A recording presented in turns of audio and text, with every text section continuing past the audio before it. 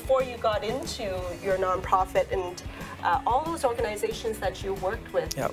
those that you saw involved in philanthropy and volunteering, how have you seen that influence and impact the organization when they do that? That's a good question. Let me first kind of give you my definition of community. Please. So community is such a generic word. Community, the way I look at it, is any group of people with similar interests united through communication. And when the communication fails down, you will notice the community disperses. Right. Right? Any group of people, you take it, whether it is an ethnic group, whether it's an organization group, whether it's an association.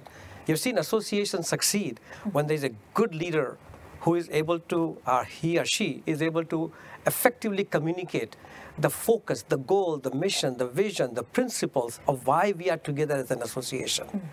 But when leadership changes and the communication starts to fail, you'll notice that successful organization starts to slowly disappear. People's interest starts to wane away. Yeah. At a corporate level, what I felt is that to me, it is the earliest time for employees, team members, to actually, through corporate programs, get engaged in causes that uplifts community. For example, when I was Chief Strategy Officer at Perot Systems, we supported American Heart Association's the annual walk, heart walk, they called it.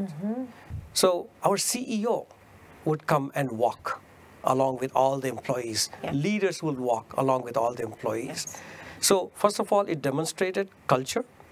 It also demonstrated that we as an organization cares for the community where we do business in, right? So that's how we have, looked at community. Community is a very important part of an organization.